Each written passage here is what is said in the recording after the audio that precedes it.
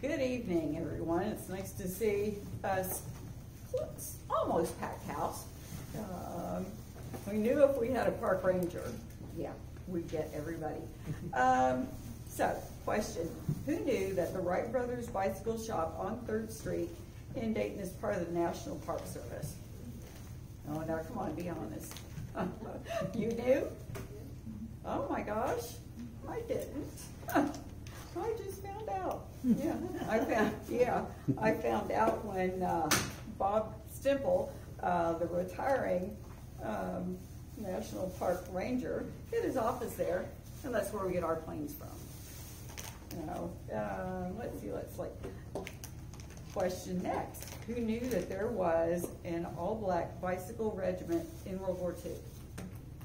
All right, it's a good thing we have a park ranger to talk to us about that. Okay, you're up.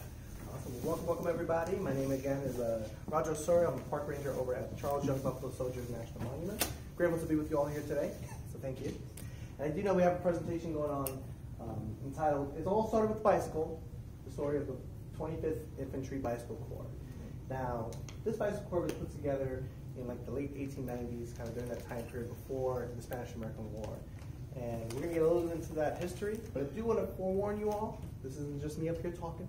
I do have some questions throughout the slides. It's a little more interactive, so we'll all be learning a little bit about each other, but also about what's happening there and kind of relating through those various questions. Sounds good? Don't get me nervous to talk, right? All right. So, like most of my programs, I always like to start off with a question to kind of like set the pace. The first question I have for you all is, got to turn the clicker on. What do you remember the most from a long journey? Take a second to take that question in. What do you remember the most from a long journey? Waiting to get there. Waiting to get there, yeah. Feel free to raise your hand if you want to share. How tired you are when you get there. Yeah, how tired you are when you get there, yeah, for sure. Screaming The scenery. kids. Huh? Screaming kids. Oh, screaming kids, especially when you travel with the little ones, yeah, for sure.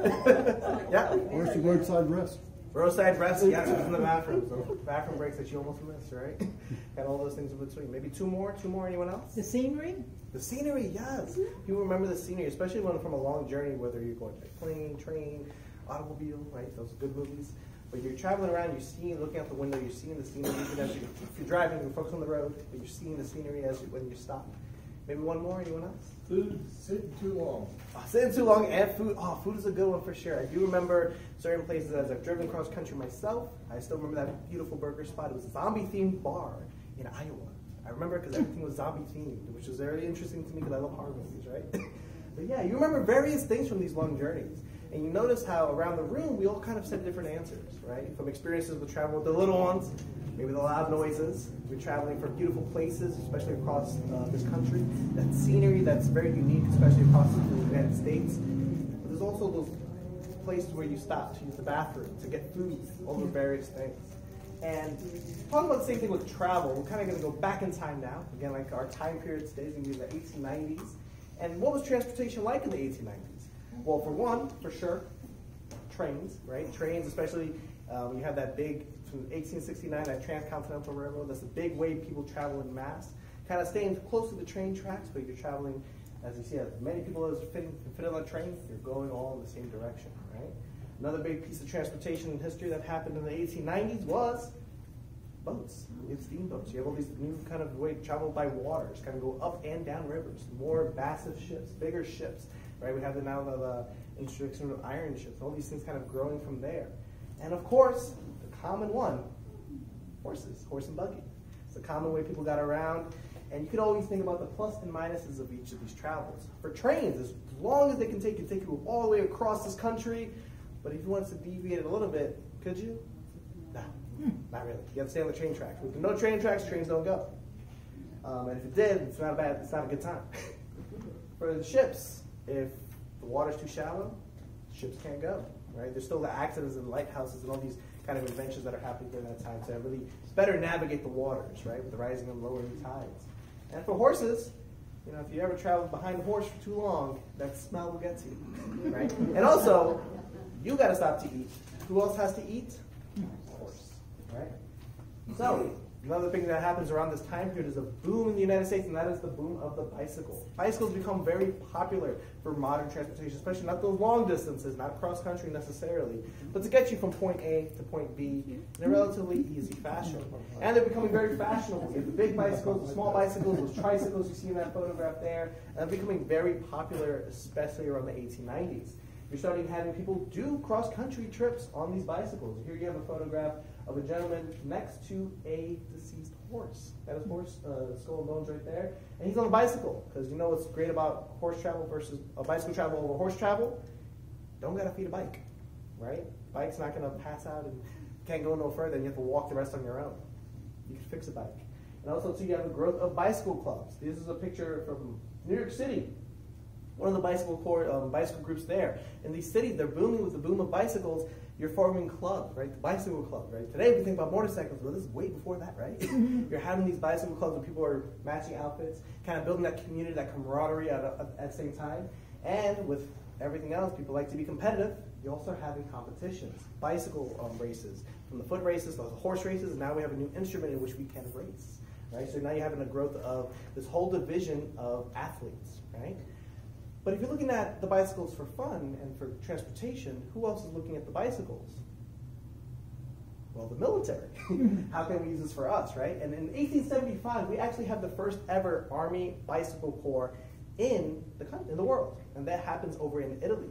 They decide with the invention of the bicycle, they decide to get their entire regiment with bicycles to kind of do away with the traveling of horses, feeding the horses, all the extra stuff you have to bring to make sure they're healthy and good. You can just bring bike parts and fix the bike and keep moving, keep accomplishing missions, right? And you can see they have various setups, and this photograph is from that time period where you see you can set everything up on the bicycle fairly easy while still maintaining the riding of it. Still that added discipline, but learning how to ride this with all your equipment, very similar to if you were to ride a horse with all your equipment, right? But this, you're more in control versus now you get the team, right?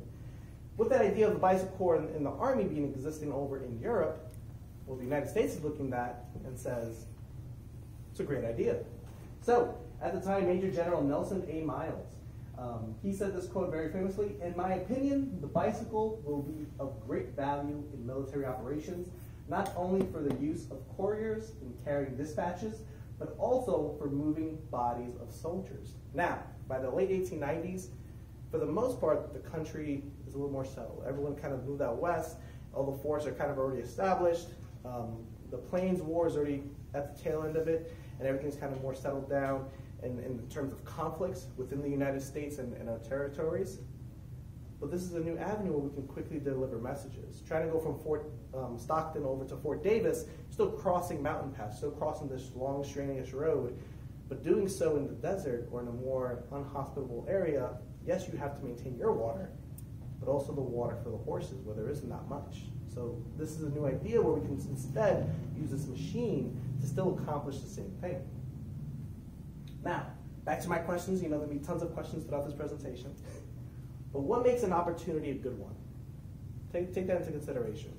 What makes an opportunity a good one? When you get an answer, feel free to shout out, raise your hands. Yes. A need. A need, that's right. If it satisfies a need that you have, that's a good opportunity if you're going to take advantage of that. Anyone else? Cost efficiency. Cost efficiency, if it's cheaper, right? If it's saving you money, you know, all about that green. But if it's saving you time, it's saving you money, it's saving you efficiency, all those type of things. Maybe one more. Anyone else? What makes an opportunity a good one? Meet your goal. It works. If it works, if it meets your goals, that's right. If it's going to accomplish the same thing and it's cheaper, it's more efficient, why not? That's a great idea to have, right? So all these various things kind of make an opportunity a good one. But at the same time, Major General Nelson A. Miles presents this idea to the Army. We should have a bicycle corps. The Army's saying, why? We have horses. We kind of have a pretty good setup, but we're still in the process of solidifying soldiers to do as we see, right? To learn the cavalry, to learn the infantry, to learn these skills as we are still settling and kind of maintaining our cadre of soldiers. So why do we need bicycle corps? Like, they're not seeing the point. But someone who did see the point was a man by the name of Lieutenant James A. Moss. Now, James A. Moss, in 1896, just graduated from the U.S. Military Academy at West Point. He was the GOAT of that class. Unlike the kids say today, the GOAT didn't mean great things when you're graduating as the GOAT from West Point. That means you graduated at the tail bottom of the class. So in West Point, even to this day, you still kind of pick the outfit you would want to serve in, whether it be infantry, whether it be cavalry. And when you're kind of graduating at the bottom, the choices are kind of made for you. And he's chosen, or he's assigned to the 25th Infantry Company L as their second lieutenant. At the same time, as history proceeds, he was a huge bicycle enthusiast, right? So during his time at West Point, yes, of course, he had a bicycle. He enjoyed riding bikes. But now he's assigned to the 25th Infantry. And what was unique about the 25th Infantry versus most of the rest of the Army? Well, 25th Infantry were African American soldiers. This is part of what's nicknamed today as the Buffalo Soldier Regiments. These all-black units in the U.S. military, about 20% of the Army at this time was African American, right? So you have the 9th and 10th Cavalries, and you have the 24th and 25th Infantries. Now, these assignments could be a great opportunity, especially if you want to move up in rank. Oftentimes, they experience hardships to fully satisfy having the officers in their ranks. Many white officers did not want to serve with African American soldiers, whether it be stigmas or their stereotypes or their ideas and nomenclatures that were happening during that time. They refused to. One famous person who refused to serve in one of these units, George Armstrong Custer. He had the opportunity to be the colonel of one of the 9th or 10th Cavalry back when they first formed in 1866. He turned that down and went somewhere else at a lower rank. That was his choice. But they can't present an opportunity if you did want to move up. But at the same time, when you do graduate as the GOAT at West Point, you kind of get assigned to where we need you. We need officers in these units. So he gets assigned to the 25th Infantry. And here you have a photograph of them during that time period. This is more of a relaxed photo, if you can imagine. I love this photo because you get to see them in the buffalo uniforms that were assigned by the Army. Those buffalo coats to keep them warm. You can imagine how cold it gets in Montana, where this photo was taken in Fort Chaos. Now, with that opportunity there, he takes advantage and kind of forms two things together. The two things were being a part of the 25th Infantry. Sure, I'm here. It's not really my choice, but I'm here. Major General Nelson A. Miles is saying, we want to try out a bicycle corps. You know that exists from the Army reports, that he kind of said this out loud. So you know a high-ranking general wants this idea to happen. So you take this opportunity to not only show your leadership, to show that you can command a unit, but command a unit to do something successful that's greater for the greater good of the entire Army. Wouldn't that look great on your resume? So he forms and gets permission from his colonel from the 25th Infantry and forms the 25th Infantry Bicycle Corps. Now, because more or less this is an experiment, they're not given tons of funds. They're not given long distances travel. He's not given in charge of an entire regiment. He is, a second lieutenant. He's the very junior grade officer. And this is also his first truly assignment. But with the permission he gets, he does get to form a small group of about 8 soldiers, as well as himself in command. And they form this unit to then travel and test out the efficiency of a bicycle in comparison to a horse. Their first assignment that they go off, before we even get to that, kind of dial it back real quick. When faced with a new challenge, how do you prepare yourself? What's some of the things that you do to prepare yourself for a new challenge? Research. Research, yeah. She does research for sure. Anyone else? Practice. Practice, yes. And those are two things definitely Lieutenant Moss did. He did tons of research into bicycles. He was writing to all the bicycle companies saying, hey, the Army's going to do this experiment. And if you're that company and the Army's going to test your bicycle, if it's successful, what is the Army going to do? Buy it. Buy all your bicycles. So they were, yes, take my bicycle, take this one, take this tire. This is our new model. All those things were happening for the research, right? And even the practice. Once those bicycles arrived at in Fort Missoula, Montana, where they were stationed, they were practicing. The soldiers got to practice the bicycles, practice riding around the fort, practice riding around the community. And thankfully, at Fort Missoula, Montana, where the 25th Infantry was stationed, they already had bicycles for recreation. So some of them already thankfully knew how to ride a bike, but now they're practicing them more off-roads, where they're going to be practicing them in more realistic of an Army use. Now, one more. When faced with a new challenge, how do you prepare yourself? Plan. Plan. Yeah, plan ahead. Plan for all the ifs, ands, and buts. If you know it's going to rain, what do you bring? An umbrella. If you know it's going to be cold, what do you bring? A jacket. Kind of all those things in between. And if you're in Montana, at any time of the year, what can happen? Snow. Snow, that's right. So you have a plan for snow. Ice. So are you going to bring over your short sleeves? Not necessarily, but always bring the long sleeves. You know, bring the wool, bring all those extra things in case of ice, right? So they form this unit. They're practicing around. They're studying. They're planning. He's also planning for food, how much food they're going to carry, where stores are along the way, what cities or established towns are already along the way in which way they can resupply for food. Because you're noticing you're on a bicycle. You can only hold so much. So the first trip they do is actually up to Lake McDonald, about 126 miles north of Fort Missoula. And you can see, what's this point?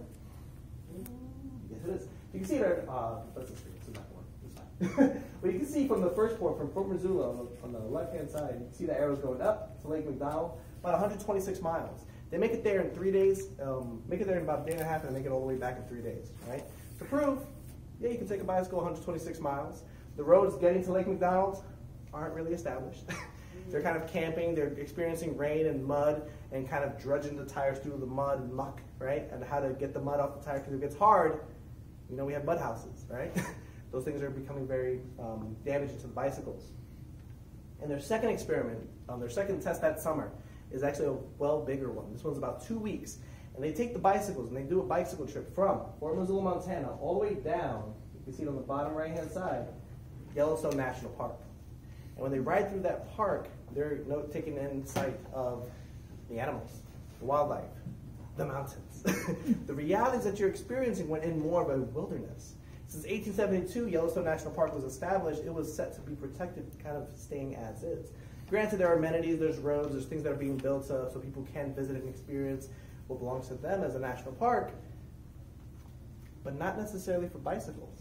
So they're testing something new. They're trying over all these challenges. They're going through the rivers, carrying the bicycles over their head, trying to make sure they have enough food and planning all this stuff out. And as they journey along into Yellowstone, one thing that happens especially are the road conditions. Like we said, for Montana, anytime it can snow. And snow means wet, wet means dirt, dirt means mud, right? And you can imagine these are actual photographs from their trip to Yellowstone. They actually took this time to have some photographers going through them for this larger trip. And you can see the group with Lieutenant James A. Moss in the front on the bottom right. And as you see, they're going up and around mountains, you know?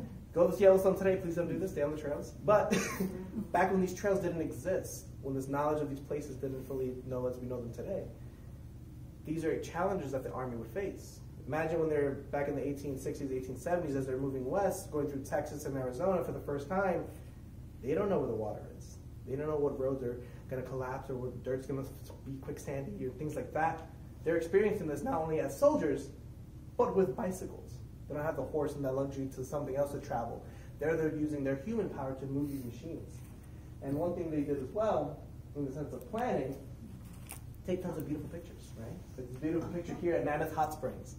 Do this, recreate this photo today, you'll be arrested. Please don't do it. But we do know now today how dangerous this can be, but in the funness and kind of that experimentation, you see these photos exist. And in terms of planning, we're trying for something new. Big planning, if you notice one soldier in particular, this soldier right here, what do you notice that's on his bicycle? Anyone see what's on the front of his bicycle? Yeah, like a box or something. That's right, it's a big box. So this man right here, his name is Private John Finley. Now John Finley was a very grateful recruit in terms of Lieutenant Moss's Bicycle Corps, because prior to joining the military, but prior to his enlistment and being assigned to 25th Infantry, Mr. Finley worked in Chicago at a bike shop. So who knows how to fix bikes? Okay. And when this opportunity, again, think about that term that I was talking about before. We're talking about if an opportunity is a good one, in terms of Lieutenant James A. Moss, it's a great opportunity to show your leadership, to move up in rank, hopefully get a new assignment away from the 25th Infantry, if that is your thought process. But think of the soldiers doing common garrison work, day in and day out.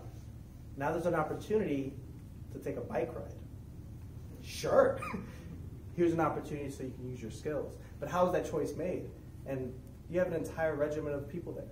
They could pick anyone, right? It's a volunteer idea. But how do you stand up on that list? I've worked in a bike shop. Yeah. I can fix bikes. So he gets assigned to be the mechanic for this group. And throughout the journey, you know, give or take, He's sacrificing a lot because he's fixing these bikes at all times. You're not having these experienced athletic riders and easy fixed bikes like we have today. You deal with bicycles in these harder conditions. So, and you can see what they were dealing with. Rain, sleet, mud, snow, carrying their bicycle and all their equipment and their full regiment of gear through the rain, the sleet, the snow, and the water, right? And with that, as things are getting broken, who's repairing them? Private Finley. When does he do it? Because he's there along with them. Yeah. What if he breaks his bike? He has to fix it too. If anyone breaks their bike, who's fixing it? He is. No one else really. So that's an added responsibility. You can imagine how hard that can be. Brings me to my next big question. What sacrifices have you seen others make for your benefit? Take a second to reflect on that. What sacrifices have you seen others make for your benefit? Serving in the military. You took the easy answer. I was going to hit that last. But yes, of course. People serving over countries, serving to protect your freedom, to protect you here. That's something that's easy, especially in a place like this, in this museum, to reflect on. Right? Anyone else? Yep. Giving up their careers for someone else's career. That's true. Yeah. Giving up your career so you can help someone else, right? To be there for a family member. I know I've seen stories of family members or mothers and dads switch careers completely to be there for their kids. It's a huge sacrifice for their benefits so they can be there. That's our hand over here. Police and fire. Police and fire, that's right. Oh my. Being in that forefront, right? That to sacrifice your safety to protect that child or protect that cat from a fire. Like all these things in between. It's a huge sacrifice. And second part of this question, as you see, we're getting deeper as we get to know each other, right? Second part of this question is, have you ever spoken to them about it? You know? Going back to the answer for the military, I'm grateful we have events like such as this today, and museums such as this, where we get to talk and honor these military history stories. But think of their parents, the sacrifices they made, and even the brothers, sisters, community members, people you work with, how they stayed the extra shift so you could get home to be with your loved ones, or to do an event that you wanted to do so you could make it to that baseball game. That simple thank you could go a long way, but also talking about what made you make that decision. And oftentimes it's for your benefit, right? Because then your benefit is my benefit, kind of goes back and forth. And in terms for Private John Finley, well, late nights, early rides. He sacrificed a lot of his sleep during this time period. He would be there throughout the night fixing bicycles. Famously, in some of the journals, he's up until 2, 3 in the morning before everything's called for 5:30 for everyone to wake up and start making breakfast. He's not getting much sleep, but he's sacrificing that because he knows we want to accomplish this mission, right? At the same time, he's still a soldier in the military. He's being assigned something by his commanding officer. He's going to do to the best of his abilities so that the group can succeed. And with that, we have the new experiments, right? After that full summer of making it to Lake McDonald in 1896 as well as the Yellowstone National Park, they have now proven that it's successful. But is it really? You've only kind of stayed in Montana, Wyoming, that same kind of environment. But as we see across the country, we have sandhills. We have places of alkali water. We have places that are deserts. We have places that have cobblestone. We have places that have lakes and rivers and different environments and different elevations than just that. So that's when Lieutenant James A. Moss proposes a larger experiment. And this experiment now takes us from Fort Missoula, Montana, all the way to St. Louis, Missouri. Now, can anyone, show of hands, who knows how far that is? That's right, it's a long distance. That's the easy answer. In truth, the distance is about a little over 1,900 miles. So you're looking at about 2,000 miles from Fort Missoula, Montana to get to St. Louis, Missouri. While you're going through that journey, you're going across various states. You're going through various terrains, various elevations, up and downhill on a bicycle. You're going to need more people. And that's exactly what they do. If you see this picture here, they now increased from that group of about 6 or 8 people all the way up to 20 soldiers, having a sergeant, 2 corporals, and the rest of them are privates, including Private John Finley, he's the mechanic. And now you also incorporate as well a medic, so a medic officer who's with you as well, and Lieutenant James A. Moss at the helm. But they recruit one more person. That's why, thankfully, this photograph exists. They also recruit a reporter. Because what's better than doing the work and showing that you can be done and writing the report, bringing along someone to write it down and that prove evidence, right? We have photographs of this time period. So we're having photographs taken. And as they're making it all the way down to St. Louis, one person in particular who they bring is this man by the name of Sergeant Mingo Sanders. That's the gentleman sitting right here in the center. Now, Sergeant Mingo Sanders' story starts early off, about a couple decades earlier when he does enlist in those original units of the Buffalo Soldier Regiments, and he serves as a soldier during the Plains War. He experiences the conflicts of war, but through that he's gained massive leadership. He rises to the rank of sergeant, and even during that time period, he even has a glass bottle explode and take out his eye. So he's missing an eye. But his leadership is, bar none, top of the line on that infantry. So he nominates to go to kind of not only experience the countryside, but to help in assistance leading this larger group of men to succeed in their mission. And as they're going, you could imagine the sacrifices that they're making, right? And with Sergeant Mingo Sanders already having that experience beforehand, and now serving with oftentimes a lot of younger troops, younger people, and younger soldiers. Have you ever felt working? How have you felt working on a team with someone who's older than you? Right? Everybody's older than me. Feels good, right? Yeah.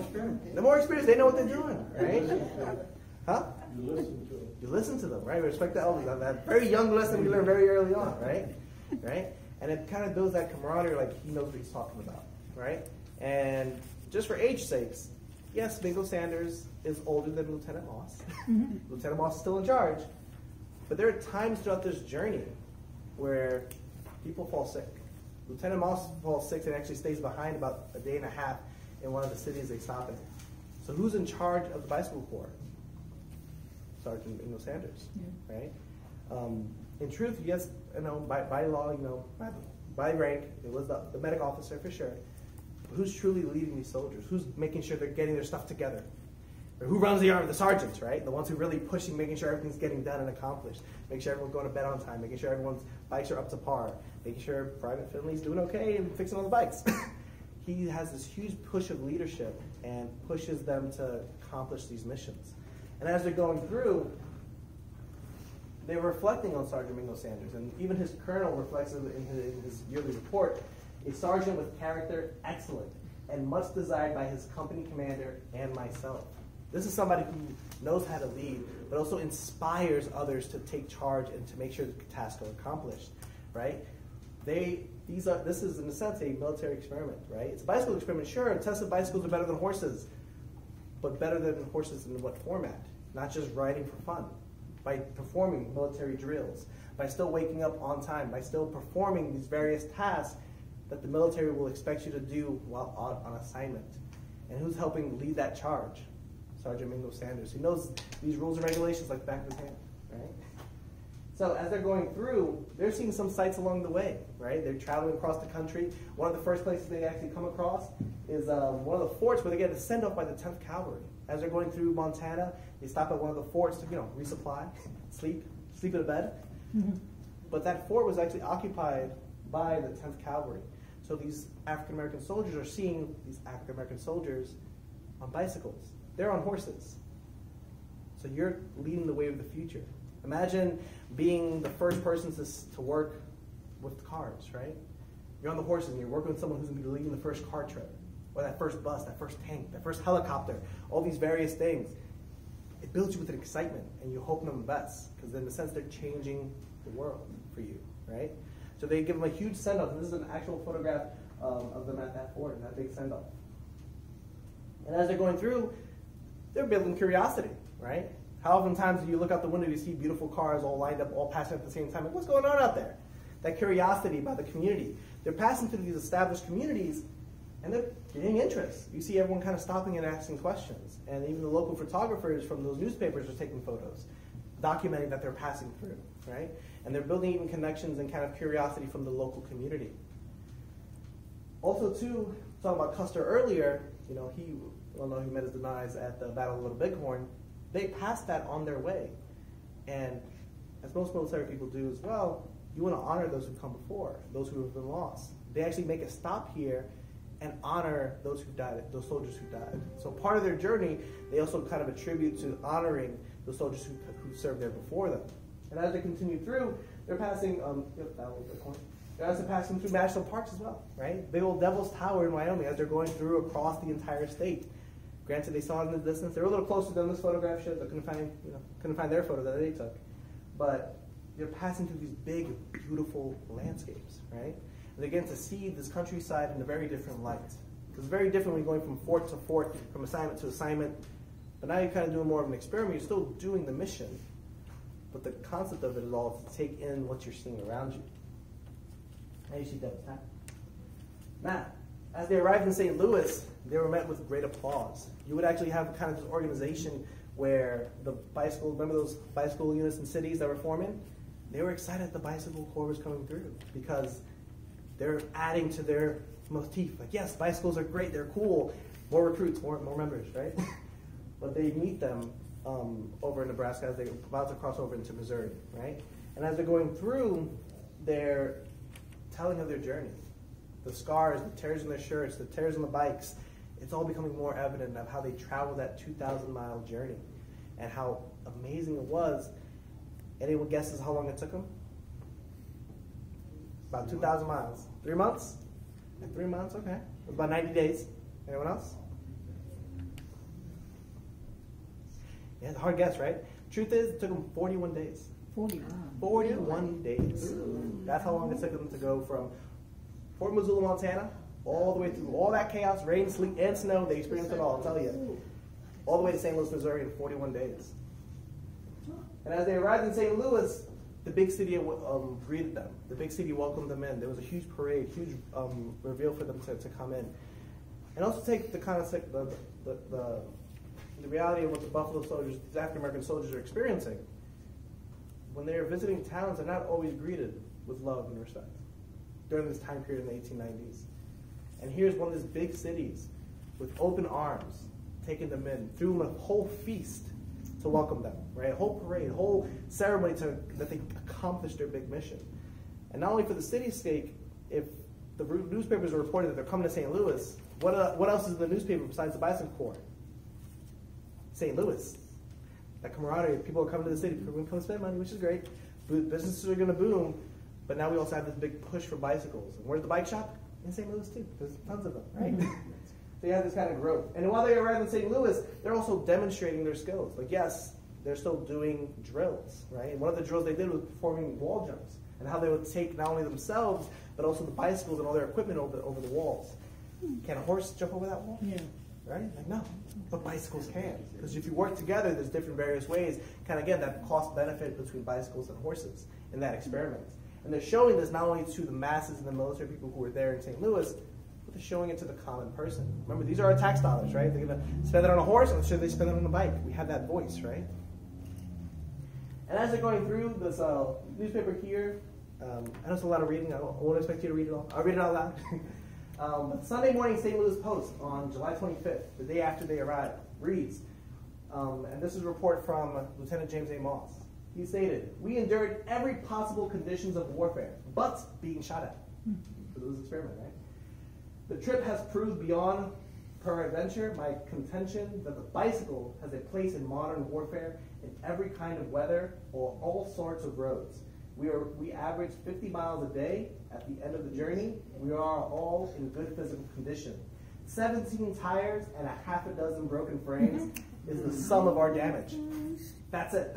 The practical result of the trip shows that an Army Bicycle Corps can travel twice as fast as a cavalry or infantry under any conditions and at 1/3 of the cost and effort.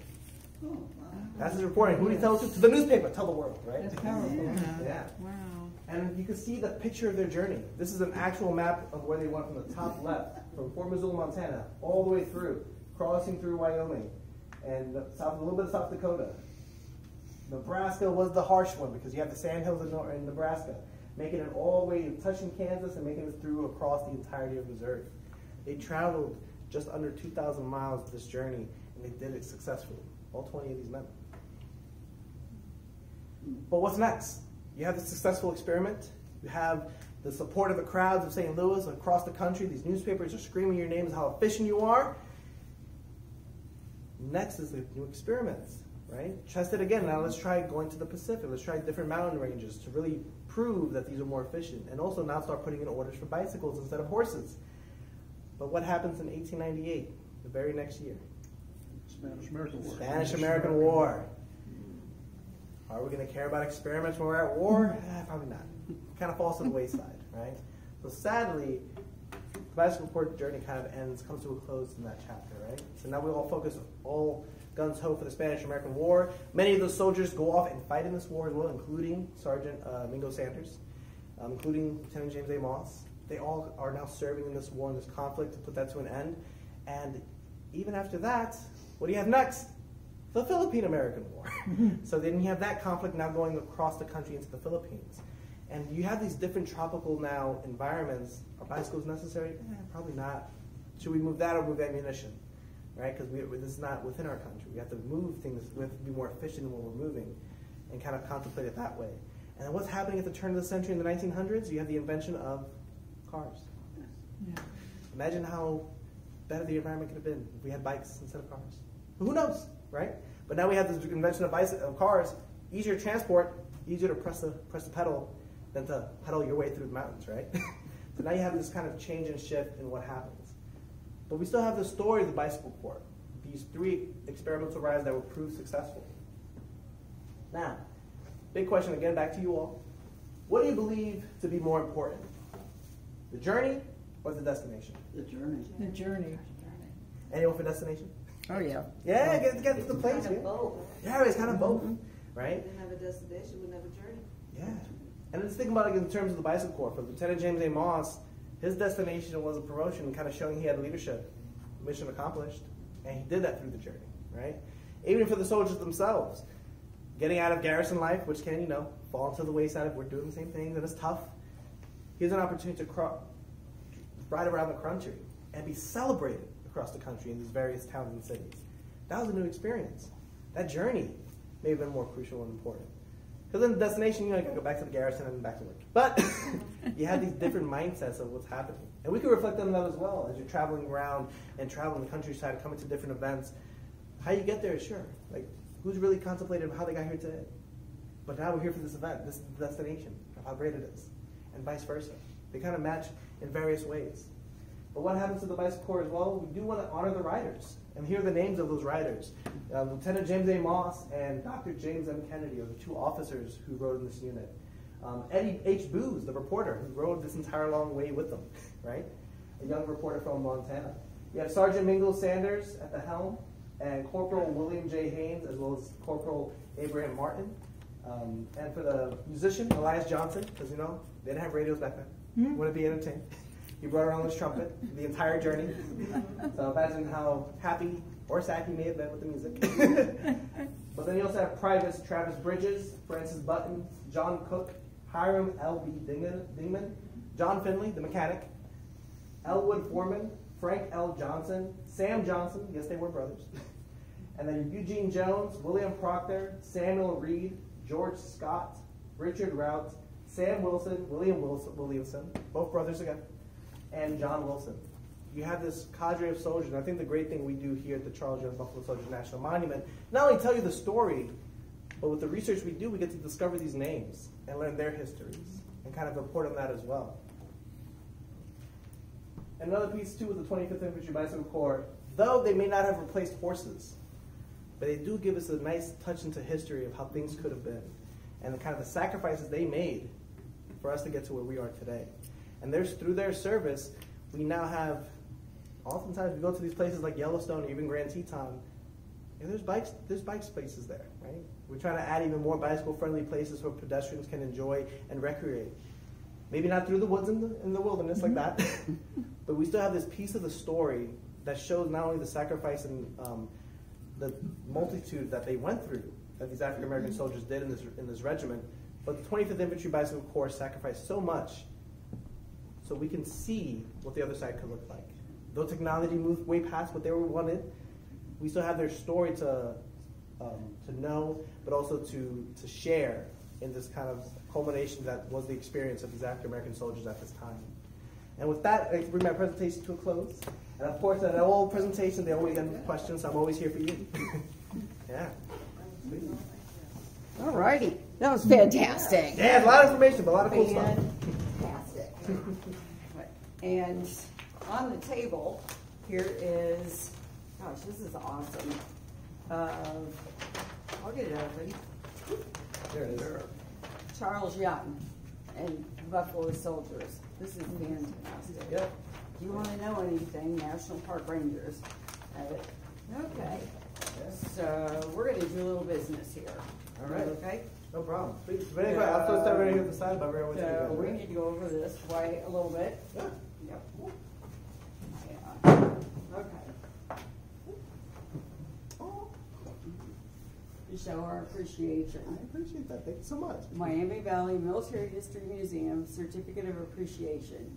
To all who shall see these present, greetings.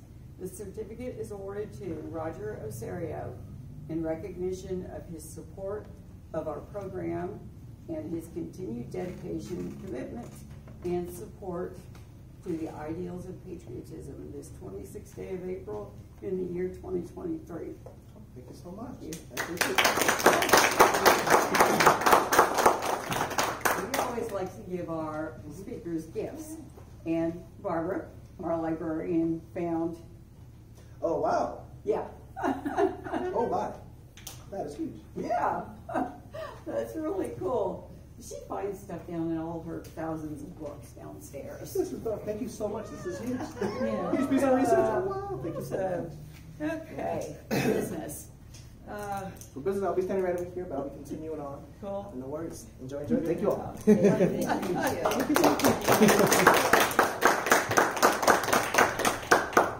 So Roger has all kinds of goodies over here. He has the passes to the national parks and some really cool goodies over there. Let's see. What's in your program? Our first professional brochure. And yes, there are little things that need adjusted, but this is cool. Your flyer to the military history muster. This year we will be in Calamityville as the city is repaving community parks, parking lot. More information on the National Park Service and where you can go to find that. Our speaker series. Yeah, let's see. Up next is Jim Brokaw, United States Navy retired submariner. He's going to speak on his submarine life. So that's going to be really, really good. Let's see. Okay. Barb. Oh, okay. A little change in the subject. On Friday night, the Fairborn City Schools Hall of Honor is going to be at 7 o'clock in the high school auditorium. Everyone is welcome. We have Colonel Tuck Thornberry, John Oakley, Steve Edwards, Linda Hazley, Sean Kelly, Ed Gibbons, some of you I'm sure remember from the school, and Wendy Kirsch. I have two of my, Norma Nicola and Warren Brown, are past trainees, and I hope that you all should come and join us. Fantastic. That is going to be an awesome program. She is edited printer. She's been doing this, I think, for a year, easily enough. The Channel 2 is, we're going to be on the 10 o'clock and 11 o'clock news hours. So I'm going to try and stay awake. I'm not going to know a lot, but Dan, do you have any? Yes. Do you have any? Okay. Mark? Nope. Okay. And Roger? Yeah. Oh, shoot, not you. Bob Simple. Yes, ma'am. Do you have anything you would like to say? He is where we got the aircraft from. I'm Bob Stemple, I'm a retired Air Force crew chief on 141s and 130s. In the Park Service, I told them up front I wasn't politically correct, but they hired me anyway. So I am retiring very shortly. So some of the stuff that was brought in here is stuff out of my office at the Right Riders Bicycle Shop downtown. So We have 4 national park sites down here in southern Ohio. The Charles Young Buffalo Soldiers, Dayton Aviation Heritage National Historic Park, Wright Brothers Museum, Hopewell Culture out at Chillicothe, and the Taft House down in Cincinnati. So all 4 sites are free. They're open to the public all the time. Yes, sir. Where is the Buffalo Soldiers? The memorial or the house? The house is out on Route 42, right outside of Xenia, going right into Wilberforce. Right now, the house is being restored, and that's my last job before I retire, is to get it up and to that point where they can take it over. So it's going to be open up to the public sometime in August. We're looking at that time frame, yeah, because then construction should be, and Bob knows more about the construction, but that should be wrapping up about Memorial Day, around that time frame. We still got to get all the furniture and exhibits back, so give us some time on that, but now we're looking at like probably towards the end of August, rather than late summer, will be reopened to the public. So there'll be something out in the newspaper first on that, so come out and see it when it's opened back up. But it's a complete restoration of the house, taking it back to the days that Young that lived in there. So some of the stuff was damaged. The house was damaged in the '74 Xenia tornado. The barn's not going to be rebuilt this time around, but the house is being restored back prior to damage and stuff. So. Thanks to Barb and Jody for setting up our refreshments table. So you have to have something off of there, or they're both going to feel really bad. And one other thing, sponsor a piece of history.